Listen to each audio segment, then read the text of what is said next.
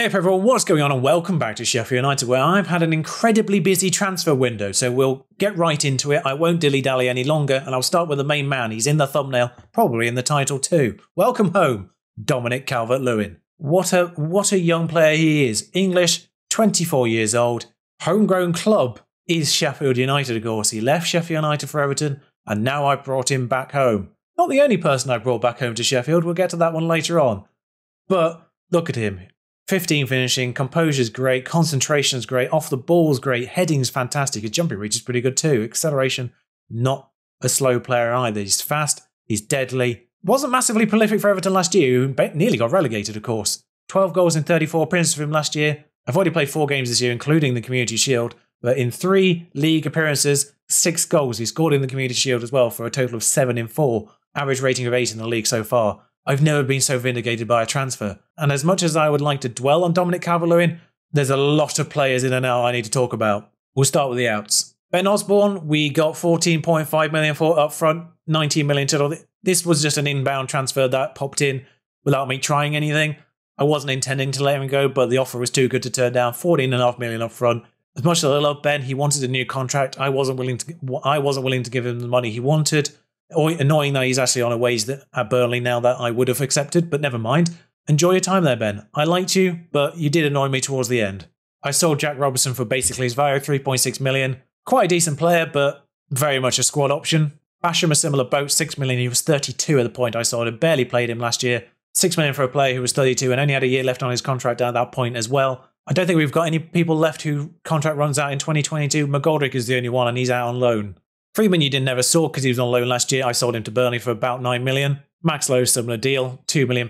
He was worth £2 million I sold him for. Bizarre one, that one, because they brought him in for 4 million. Oliver Burke, you saw briefly at the beginning and then I sent him on loan for the remainder of the season. He's gone to Alaves of all places for about 4.5 million. And that's about it for the outbounds. The only other outbounds are loan players I've already brought in first. So now the inbounds. So the first player I brought in was Marcus Edwards. Obviously that right-hand side with Hakon Evjen was a potential problem.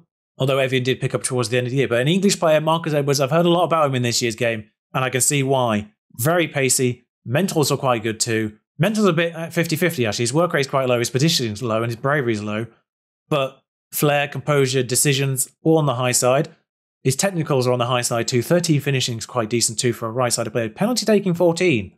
We've improved our penalty takers, that's for certain this year. Inverted ring on the right-hand side. English option to go with DOMINIC Calvert-Lewin. He's not the last English player either. I've inadvertently stuck to the Sheffield United homegrown ethos.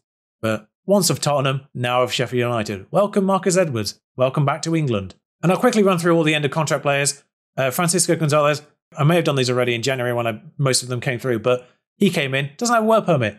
Yeah, I messed up on the work permit thing. Because of Benoit Badiashile, I thought players that didn't need a work permit didn't need to be registered. I thought they'd be fine to play in the Premier League. They're not.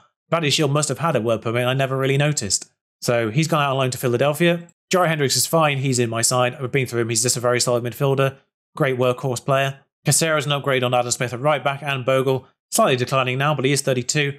And he does play both sides if necessary. Matthias Palacios is an attacking midfielder. Was ideally meant to be my attacking midfielder, but doesn't have a work permit. So same situation as Gonzalez. Trying to move him on loan somewhere so he can get a work permit next year. Same situation with Sergio Gomez, who Dortmund let go for whatever reason.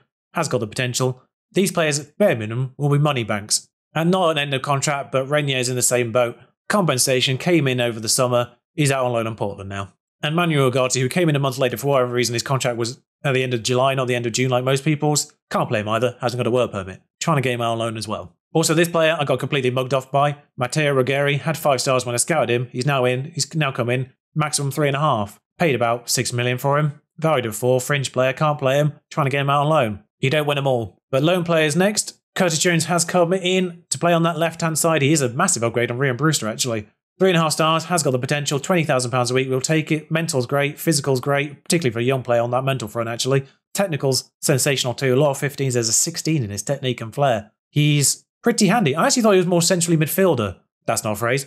I actually thought he was more central midfielder than he was inverted winger, but inverted winger is his primary one. That's where he pops in, and that's where he's probably going to play most of all. But of course, can fill in these other 2 positions if necessary. Clado, similar situation. Just because those 2 players on that right-hand side who didn't get work permits, I had to bring in another one as cover. Did kind of forget about Hakon Evjen, if I'm honest here, or deliberately just sort of left him out of the equation. But Clara can play centrally, Evian can play centrally as well. Marcus Edwards is a little bit okay on the central front, but not quite as good. I'll probably use Edwards on the right and then one of these two in the middle for the time being. Physically good, mentally good, technically good as well. On loan from Barcelona, 20k a week as well.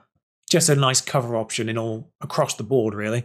And actually a first choice left back in Shade Klasinic. I messed that one up. Klasinic. There we are. Klasinac? Is it Klasinac? It's actually Klasinac. For some reason, I've always read that with an I, like Klasinic. Someone correct me on the pronunciation of Klasinac. I'm pretty certain his first name is meant to be pronounced Shade, but 15 tackling, 14 marking, mentals are great, physicals are great as well. I don't know why he's regarded by Arsenal as a backup, but £50,000 a week, they immediately went in at 100,000. I halved it and they went, yeah, all right. So I've saved £50,000 a week there. But yeah, first choice, he's better than Ender Stevens by far. He's one of those players who I think is actually underrated by the star rating. Philip Helander cost £6 million from Rangers. Left-sided backup to Badiashile. We're actually down to 3 central defenders by the point I brought Helander in, so I was a bit desperate. I nearly got Regali, but he went to Lille for £20,000 less a week than I offered him. That's still a thing in FM21. I've been mugged off about 3 or 4 times this transfer window by players who've gone to other places for way less money than I gave them. But never mind. 15 in all the key defensive stats. He has 14 passing, but his technique's rubbish. I don't understand that one. I've never seen a player with such differing passing ability than to his technique and vision. But left-sided player, very much solid backup, will play backup to Badiashile. And then I guess I'll go for the actual other defender I brought in. I like to have 5 central defenders. Vavro/Egan might be relegated to 5th choice at this point because right-sided player is Wesley Fofana. £24 million up front, 3 stars now, maybe 4, 4.5. Who knows? Technically solid, mentally solid, physically good as well. Ball-playing defender on that right-hand side. Can get better. Will get better. He will be my first choice when he's not bloody suspended. We'll get to previous results in a minute. The 2 performances he's had has been 7.4. We'll definitely take it. He actually had a 7.04 for the relegated Leicester, which says a lot when one of your central defenders has an average rating of 7 and you still get relegated. Was tempted by Schmeichel, who had a release clause of 5 million. But that wasn't the other Leicester player I went for. James Maddison has also come in, and I thought I'd leave the biggest one to last, other than Calvert-Lewin, of course. Physically, a little bit disappointing, actually, physically. If I'm honest, I would argue he's better than that. But mentals, very good. Technicals, sensational. £22 million we paid for James Maddison. An absolute bargain, in my opinion. Midfield orchestrator, gets forward, shoots from distance, hits free kicks with power, set piece specialist, 14 penalty taking as well. Like I said, we have improved our penalty taking situation in general, which might be crucial in another cup competition. What a midfield orchestrator he actually is. £67,000 a week. He does kind of split the difference between the rest of the squad and Calvert-Lewin on 100,000. As one other player I'm working to get in a position that I still feel is a little bit vulnerable in my opinion, but we'll get to that in a minute. We played 3 games in the Premier League so far and we've won all 3 of them. We lost the Community Shield 5-2, disappointing. Hendricks and Calvert-Lewin scoring there. Brighton 3-0 away from home, which is quite important when you consider where Brighton finished in the end last year. Calvert-Lewin twice, Brewster once. Burnley 3-1 at home, 3 Calvert-Lewin goals. Aston Villa 2-1 away from home. Sander Berge, Calvert-Lewin, despite Fofana being sent off. Calvert-Lewin, man. Match winner. Absolute match winner. 10 men, scores a winner in the 87th minute. What a man. And the thing with Calvert-Lewin is as soon as he gets the ball, I feel like it's going in the net, and that's a feeling I've not had with any other player so far in this squad. So I'm already in love with Calvert-Lewin. Never have I felt so vindicated by a transfer. Considering he didn't put that money away for Everton last year, 12 and 34, not great, but the amount of money I was spending on him, for narrative reasons more than anything else, never have I felt so vindicated. We smashed Porto, by the way, in the pre-season. We do play Wolves tomorrow, but the Europa League draw is very shortly. The 3 wins from 3 does see us top. The only team to win 3 from 3. Man United on our heels with a goal difference of 10 because they beat Norwich 8-0. Liverpool beat Crystal Palace 7-0. The fact they had a negative goal difference before that is incredible. Oh, by the way, the 3 promoted sides were the 3 sides that went down last year, so welcome to FM20, basically. Bournemouth, Norwich and Watford all came back up again. Some massive transfers in general, though. Bernardo Silva's gone to Barcelona, Mane's gone to PSG, Dembele's come into Man United, Martinez has come into Liverpool. Leon Bailey's gone to Manchester City, I think it was. Harvey Barnes went £40 million to Wolverhampton.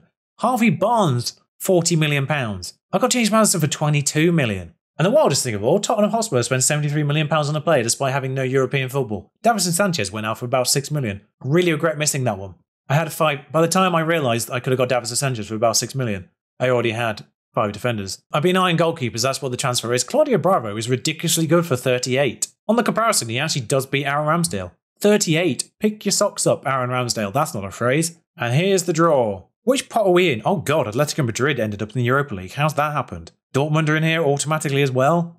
Atalanta and Valencia. I don't like that pot 1 if I'm honest. Monaco in pot 2. Good god. Apoel are in pot 2. Sorry, I always pay attention to the Cypriot clubs. Didn't realise they were that good in Europe to end up in pot 2. Better than Rangers. Suppose they've been out of it for a while. We're in pot 3, so get those first 2 out of the way. Obviously, we can't have Group A because of Arsenal, so we'll get that one out of the way. Maribor end up in there. Looking at those first 2, what would I prefer? Oh, Group F for certain. Group F and Group G. And I'll be honest, I wouldn't be mad at either E or H just because of the other side in it, really. Group C is not too bad either. Atalanta, 1 in 3. 1 in 3 chance of getting the worst one here. Oh, yes, Basel and Lask. I would absolutely take that. As San Etienne end up in Group H. That's quite a stacked one now with Apoel. I was hoping they would get an easier team than San Etienne. I like to root for the Cypriots. And 3 clubs remain: Hibs, OB, Adens. I think that's Denmark. Yeah, Denmark. The nations are there for crying out loud. Good to know my knowledge is good enough, though, to realise there was Denmark without looking. And a Serbian club. We get the Serbian club, who are bottom of the rankings. I reckon we've just got the easiest group possible. Lask of Austria, Vojvodina of Serbia, and Basel of Switzerland. Comparatively for each of their seedings, I reckon we've just got the easiest group possible. Which is massive, really, because it means I might be able to rotate a little bit. Alright, so hopefully we've got enough time to squeeze in this Wolverhampton game without it being too long, but wow. Where's this final venue, by the way? Sevilla's stadium. Who bizarrely aren't in it. That's a good point. If Atletico are in the Europa League, did Sevilla get into the Champions League? No, Sevilla missed out entirely. It was Bilbao and Sociedad. Atletico Madrid was 6th. Perhaps I should have been raiding Sevilla. I probably should have been raiding Betis, actually. They were 17th. Can you tell I've been scouting goalkeepers? Marchesán, decent. Jan Sommer. See what I mean? Claudio Bravo. 3 stars. He's actually better than Ramsdale. Whew. Right. Breathe. That was a lot of talking. I don't think I've ever had to do so many transfer announcements. I'm out of breath already. The next episode will be whichever of those European games is first. Oh, actually, the transfers happened already. I thought the World Point was going to take a little bit longer. So one last transfer. Will he be here in time to play Wolves? I don't think I'll play him against Wolves, but... Oh, he's actually injured, so definitely not available. But welcome. Oh, I wish I picked someone with an easier name. Ugakan Sakir? Kakir? C with the thing. I feel like it's meant to be pronounced like an S or something. So, Sakir? Maybe? UC. Good old UC. Low on the eccentricity, great on everything else. Everything I like in a keeper, basically. Valued at 18 million now we brought him in. We've only paid 10 million guaranteed for him. Trabzonspor's goalkeeper, he's only conceded 16.99 for Trabzonspor. That's quite a good record. Although, 53 in... right, no, that doesn't include these seasons for whatever reason. Did have a 7 rating, though. Do feel like we've just made Arsenal's group a little bit easier by taking one of their toughest rivals' goalkeepers. I'll be honest, that wasn't as good a record as I was hoping it was going to be there, but attribute-wise, everything I want in a player, and he is better than Aaron Ramsdale on paper. So, also fairly loyal. I've just got an achievement, know what it is. I've retrained a player, apparently. Who have I retrained? Oh, 2 more. I'll appeal against the 2 extra matches. Chelsea beat Liverpool. So Fofana out for 3. He will be immediately replaced by John Egan. Jayden Bogle took a knock while I wasn't paying attention as well. So James Maddison not quite back yet either. Marcus Edwards not quite back yet either. Junior Casera is back for 45, so he can make the bench. One thing I like about Klasnic, by the way, is with 15 tackling, 14 marking, 13 heading, and being 6 foot basically, centrally he's quite good centrally as well. If I need him to, Jorrit Hendricks, of course, can fill in centrally, but he's not quite good as in those defensive stats in that sense. So I feel like I don't need a defender on the bench anymore. Sander Berge took a knock recently as well, which actually basically forces me to put a defender on the bench anyway. So we will back up with Vavro, I think, just because the left-sided is obviously a little bit more covered by Klasnic's left foot already. So for this one, we have Ramsdale in goal, Ender Steve. Actually, why am I not starting Klasnic? What am I doing? Ramsdale in goal, Klasnic on the left, Badiashile, John Egan, Adam Smith, Norwood and Gagliardini, Brewster, Curtis Jones and Hakon Evan on the right side. Behind Dominic Calvert-Lewin, it has not escaped me, I've got 2 former Liverpool players behind a former Everton player. It's working well so far though, as Klasnic needs a number. 22 is available, so you'll have that. As the Wolves lineup is pretty solid, actually. They've acquired Gedson Fernandez and Ashley Young, but other than that, Jonas Svensson is the only name that I don't think is already a Wolves player. They spent 40 million on Harvey Barnes. Is he injured? One thing I don't like about the update, by the way, is on individuals, it's unchecked. I like the fact it checked all of the individuals on individuals because it made my life easier.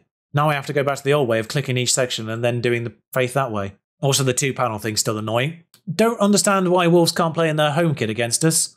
Bright orange is certainly different to red and white, but never mind. Klasnic. I'm going to stick with Klasnic because I can't pronounce it any other way automatically. Klasnic. Norwood, Gagliardini, out to Klasnic. Brewster, Norwood. Scoops it. Oh God, it's gone in. What a goal that was. So yeah, there's still a little bit of the heart of Sheffield in the side. John Egan's still here. Norwood and Fleck are still here. McBurney is of course still here. I mean, Brewster's still here, but I wouldn't necessarily call him like the heart of Sheffield just because he's a brand new player for this season anyway. I think Lisa Musette might have been there for a couple of seasons already, but what a lovely goal by Oliver Norwood. Everton have signed Ashley Barnes of all players. All right.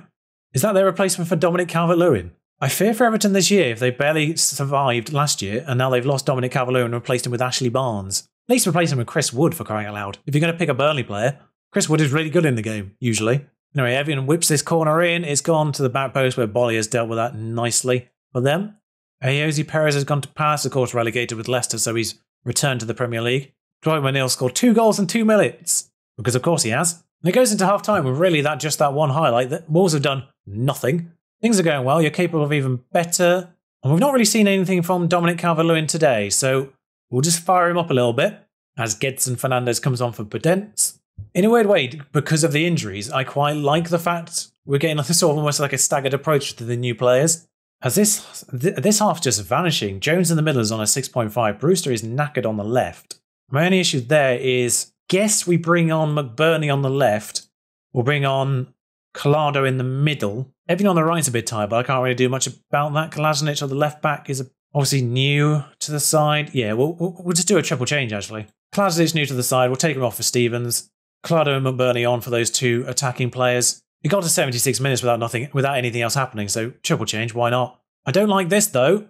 Ruben Vinegar charging forward. No one's really doing anything about it, and got to be offside, surely? Focusing back on the referee.